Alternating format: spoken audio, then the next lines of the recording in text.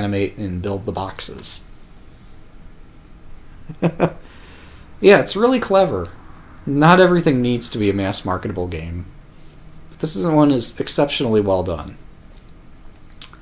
And that's why I persist in streaming this game, because I thought it was really well done. I really find it interesting and enjoyable. And I know there's going to be some percentage of people who actually kind of sort of get what I'm doing. Although it's perhaps easier with the manual and or tutorials and or through YouTube videos or other clues and such. Also, look, as my program breaks. That was not scripted. This program's still running, but it's stuck.